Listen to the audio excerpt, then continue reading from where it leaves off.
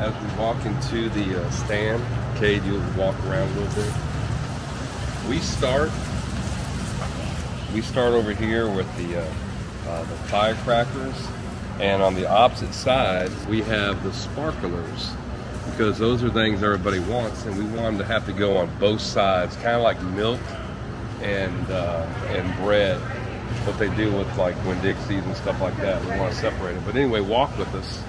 I need to reshop this real quick while we're working together and you're talking. We believe in fronting. We want it to look nice and neat. If we run out of something, then we replace it. We want it to be well packaged where the customer can see what we're doing. Easily priced. Everything is priced and fronted. Here's our missiles. We go missiles to fountains, and we have a good selection of fountains. We go to artilleries. We like to have a special in the middle, which needs fronting. You can see I have a reshop in my hands. Constantly go around doing this throughout the day to make sure it looks good. Just keep walking with me and I'll show you our islands. High presentation. We have our Saturn missiles sitting over here.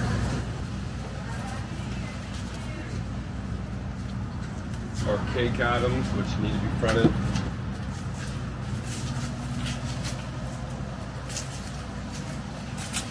And everything we do, we like to have sequential, so the customer can see and make their decisions on it. Another thing we'll do is we like to have a description on one of them so they see that Rockstar has a description. So as we talk, we can show it to them.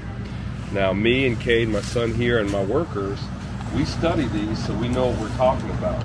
Because if a customer asks you something and you're an idiot, they don't like that. Here we go, we've got our novelties or spinners, our novelties, always novelties for the kids. Lots of fronting. This takes a lot of work to constantly front it, but it's worth it. Another thing that we do is we want to have things at eye level and hand level for the kids. Out of the box so they can grab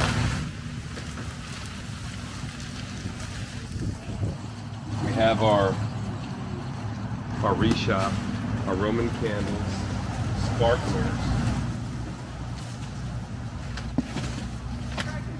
This is something I'll do too.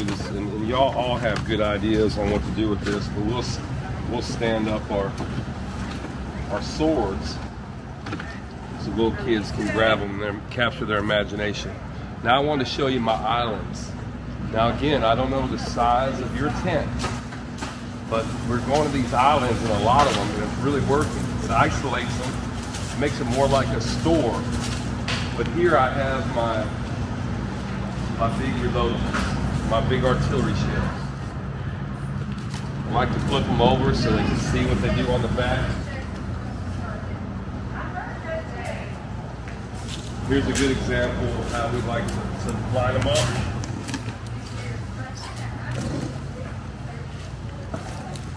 We have some, you can see what they look like, you can see what they do on the back. Over here our Diablo, same thing. Young Diablo or little Diablo. Everything's sequential. Now we go to the middle one. We have our assortments. These are for people that want to come in and out. They just want to talk to you. You want to get them in and out quick, so we want to be nice to those people. And again, it goes sequentially bigger. Starting with the little kids, to the bigger kids, to the adults.